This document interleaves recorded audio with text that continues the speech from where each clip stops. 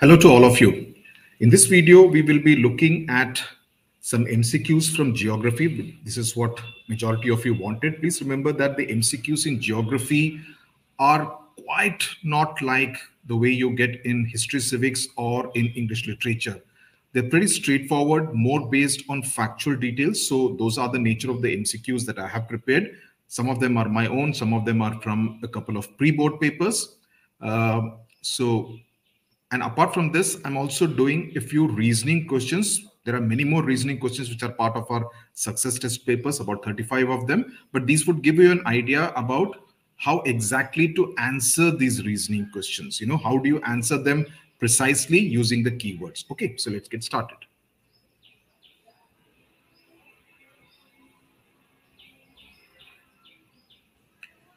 Okay, so let's start with the reasoning questions first. The northern plains of India do not freeze in winter. Why? You get reasoning questions from climate, soils, transport, to an extent from waste management. And of course, you can get it from any chapter, but these are predominantly the chapters from where you get these reasoning questions. So how do you answer this? So you answer this by saying that the cold winds from the north, now this phrase is important, are prevented from entering India due to the presence of the mighty Himalayas. This is a very important keyword. You need to definitely mention this in order to explain why they do not freeze in winter. And these Himalayan mountains help to keep the temperature in the northern plains at a moderate level because the cold winds from the north of India, right? They are prevented from entering the country because of the Himalayan range. So the whole idea behind telling you this is to ensure that you do not miss out on the use of the keywords. Why is afforestation necessary in cities that have iron and steel industries? Now, this is related to the industries chapter. So that, you can write this entire thing that afforestation is necessary in cities that have iron and steel industries so that trees absorb sound and carbon dioxide released from iron and steel plants and thereby checking both noise and air pollution. Okay, so you need to mention all these factual details so that you can get full marks, maybe a 2-mark question. Jaipur has a higher annual range of temperature than Mumbai, again from the climate chapter. Why? Maximum will be from the climate chapter.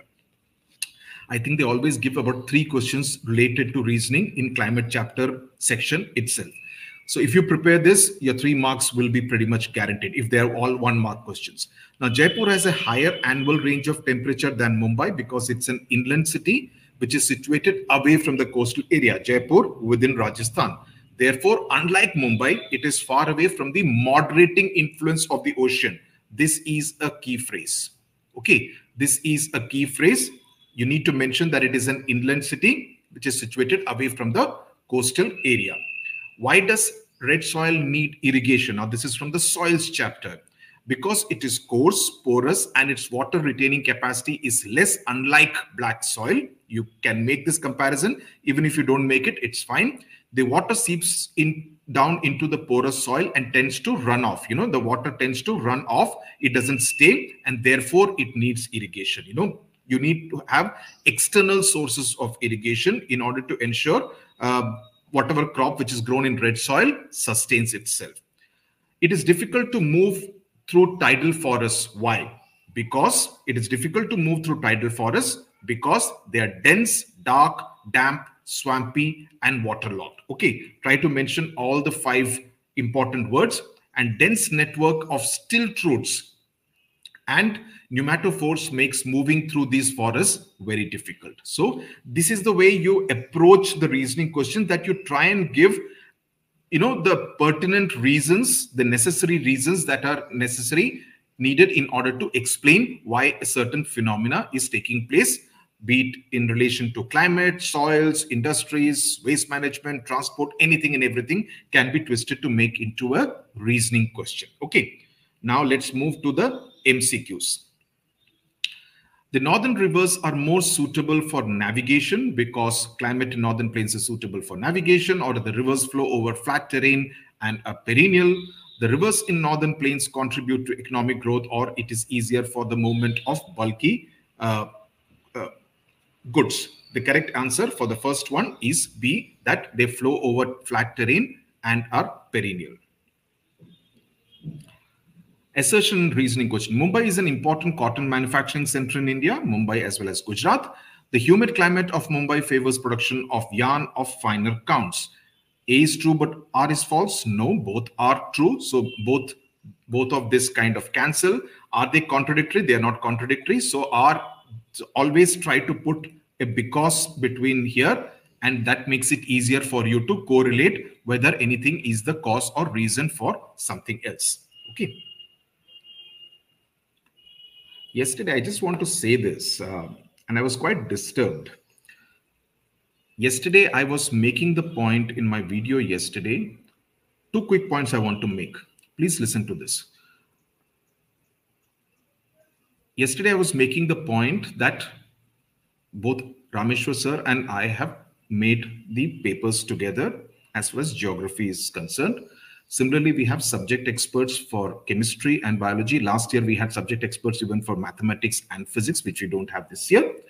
And I just said that I believe, it's my opinion, that subject experts bring much more because they know that particular subject very well, right?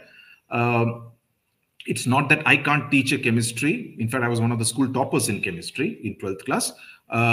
It's not as though I can't teach biology. I have done videos in biology, but I prefer that a subject expert teaches, someone who has been teaching for over 20, 25 years, someone who checks board copies. So obviously they will have more expertise with that subject.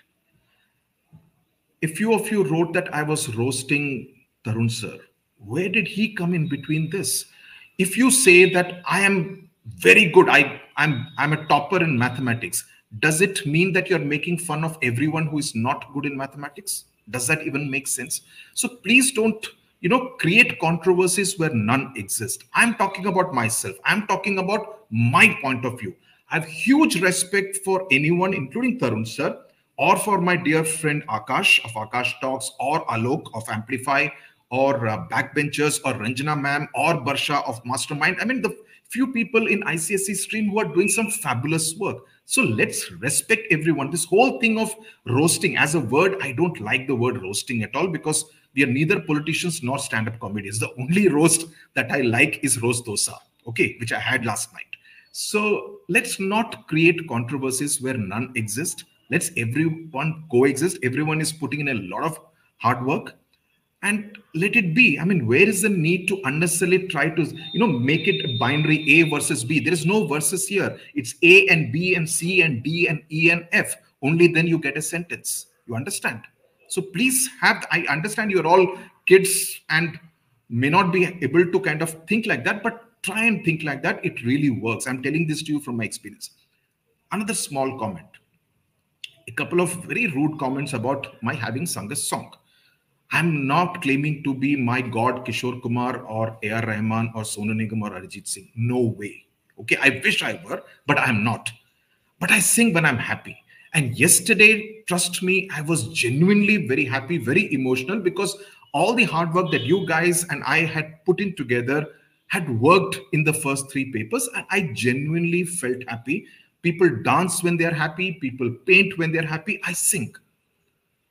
To rubbish someone's skills or talent, however good or bad they may be, I think it's a sign of an extremely petty and crass mind. Let me say this very bluntly. I'm not expecting praise. मेरे को praise बिल्कुल नहीं चाहिए. I don't expect any praise. But I feel happy. I sing. And I sung 2 lines. Yesterday, Pankaj Udas, who was part of our childhood days, passed away. But his songs remain. So please remember that, all of us are leaving behind a legacy of sorts. I sit here, my friends make fun of me. I mean, I have lost out on so many assignments, non-teaching assignments, because I say, मेरा exam चल रहा है. They say, पागल है क्या? Exam की वजह से कोई assignment छोटा है where I could make 10 times more money. But I said, मेरा exam चल रहा है मार्च तक, मैं और कुछ नहीं करूँगा. That's my commitment. That's my sincerity. That's my honesty. I mean, don't claim to be the best teacher around, nor do I want to be. But what I bring to the table is honesty, sincerity, commitment, 100%. And as far as teaching skills are concerned, I think I'm pretty good. In the subjects that I kind of teach directly, I think I'm pretty good. I do a lot of research. I do a lot of hard work before I teach. Anyway, I just wanted to say this because It was kind of bothering me. This negativity bothers me a lot because, you know, जब आप negative होंगे, you will only attract more negative skills. Last point I want to make. Someone used a 4-letter word starting with M in Hindi for me 3 days back. Another person who has in fact taken one of the test papers course on the app, he used again a bad word, a banned word, in fact, by the United Nations. I just blocked him. मेरा simple funda है, बकवास करोगे मैं block करूँ, because I don't want to see any negative things. So if you say anything negative, you're just blocked. I don't see your comment ever after anywhere on my timeline. It's as simple as that. So just think of it like that. If someone uses the same word for your father or your brother or your mother tomorrow, how would you feel? Think of it before you use it. Just because you have a keyboard, just because you have a mobile phone does not give you the right, my friends, to say whatever you like. And it's not as though nothing can be done. 3 years back, one person had issued rape threats against my daughter. I filed a cyber crime complaint. 6 months later, that guy was tracked down. He was from Kota, but he had gone back home because he could not crack the examination. He had gone back home to the Northeast. We tracked him down there. And he had to issue an apology on video. Both he and his mother was in tears. I felt bad about, the mother having to go through that. So don't do that for anybody, because kisi din kisi ka sar fir gaya, they will take you to they will ensure that the law comes after you. And then you will be in trouble, because ek bari kahin pe thappa lag gaya ki, ye case tha tumhare khilaf, and if I refuse to take back the case, that's it. So, when someone does it with so much of love and affection and commitment, you just kill the interest completely. Like today in this video, I don't know if you noticed, but I'm not interested at all. My interest levels are gone completely. Which form of waste among the following has to be handled with extreme care? Either it's e-waste, domestic, industrial, nuclear. Now, all of them, e-waste also has to be handled with extreme care. But of the 4, that's what I hope, has to be handled with extreme care. Or the question could be, which has to be handled with the most extreme care, right? So the one would be nuclear, because that is the one which is radioactive in nature.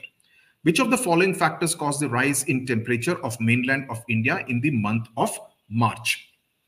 The correct option here is the northward migration of the sun from the equator. And I do hope you know the reasoning, because the same thing can be asked of you in the form of a reasoning question. You need to say that during the month of March, the northern hemisphere, I've written the reasoning answer here, including India, experiences the onset of spring, and the sun's position, it keeps changing. It starts moving northward from the equator, right? So this northward migration of the sun leads to longer days, right? And more direct sunlight falling on the mainland. And that's the reason why temperatures rise from the month of March.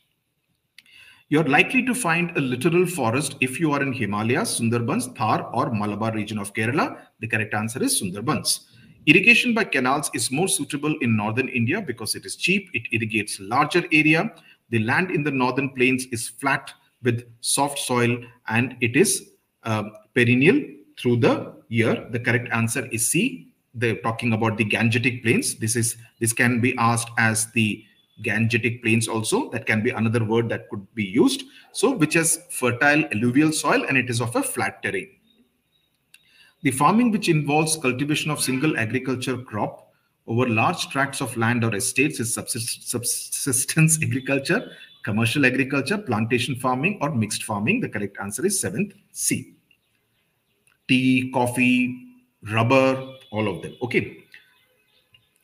I want to grow jute. The agriculture scientists are likely to tell me that my field, if I'm a farmer, needs to have laterite soil, black soil, alluvial soil, or red soil. Which of the 3 is correct? The correct answer is alluvial soil. I'm sure if you have studied jute, you would know this is one of the basic conditions. Tanks form the main source of irrigation in Punjab and Haryana, Deccan Plateau, Madhya Pradesh, or Chhattisgarh, Deccan Plateau. Black soil does not get leached because it's rich in iron, lime, alumina. It's clayey and moisture retentive. It's found in great depth, and it's coarse in texture. 10th B. Yeah. The process of depletion of oxygen from water bodies, either through natural process or due to human activities, is known as biomagnification, leaching, bioaccumulation, or eutrophication. 11th D. If you see you see the nature of the questions, okay, they're basically based on facts. They're basically checking out whether you know the definition in some cases, the kind of conditions in which some crops are grown, etc. So I've tried to include more agriculture related questions because I realize that many students would leave out the agriculture chapter from the subjective paper point of view. The oldest oil field in India is Ankleshwar, Raniganj, Mumbai High, or Digboy. The oldest would be Digboy. Okay. Which of these is not a millet? Ragi, Bajra, Masoor, or Jawar? The correct answer is Masoor, which is a pulse.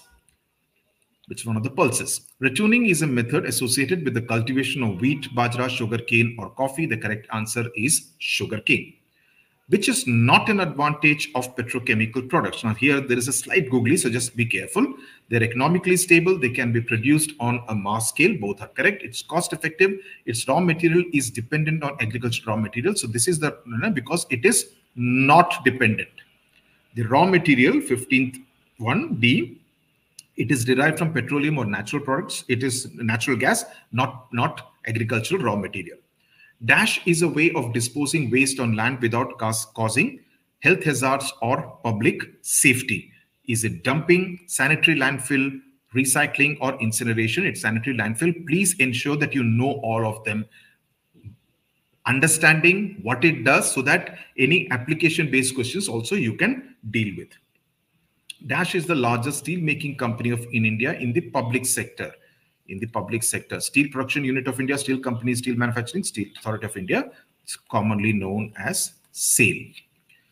Black soil is also known as Bangar, Khadar, Regur, or Leach. The correct answer is C, 18C. Which ranks next to rice and wheat in both area and production in India? Jawar, coffee, jute, or tea? The correct answer is Jawar, approximately 6% of the area. The last question. Dash is practiced in many areas as an alternative to shifting cultivation. Rotation of crops, nitrogen fixation, intercropping, or dry farming. The correct answer is 20th C, intercropping, which essentially involves two or more crops being grown at the same time, simultaneously on the same piece of land, and it is used as an alternative to shifting cultivation. Okay, so that is it as far as the MCQs are concerned. I hope it helped in revision and also as an idea about the kind of questions you are likely to get, basically based on facts. So when you are reading from your notes or whatever textbook you use, essentially keeps marking out what you see as factoids, especially in chapters which you are likely to miss out, leave out as far as part B, the subjective part, the 50 marks is concerned. Okay, thank you very much. Tata, bye-bye.